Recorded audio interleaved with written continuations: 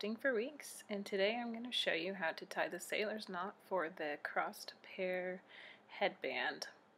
So you're going to start with these two strips.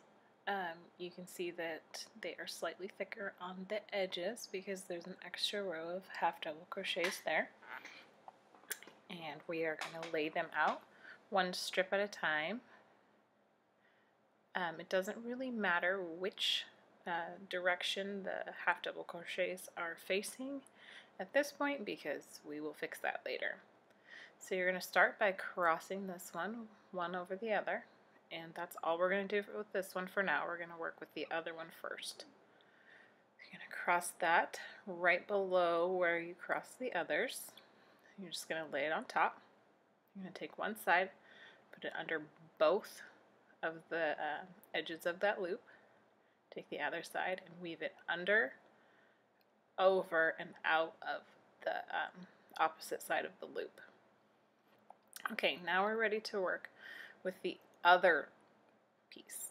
So you're going to pull this completely out.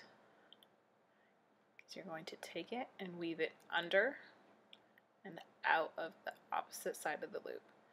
Now you're just going to gently tighten it, and you want to try to do this as evenly as possible, but once you get it tightened, you can see that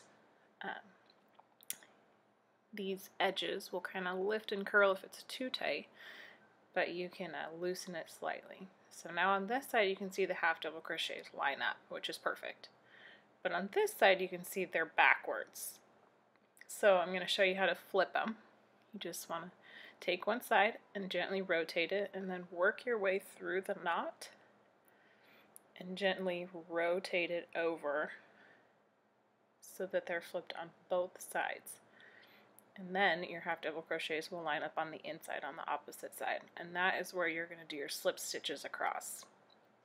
So there you have the sailor's knot for the crossed pair headband.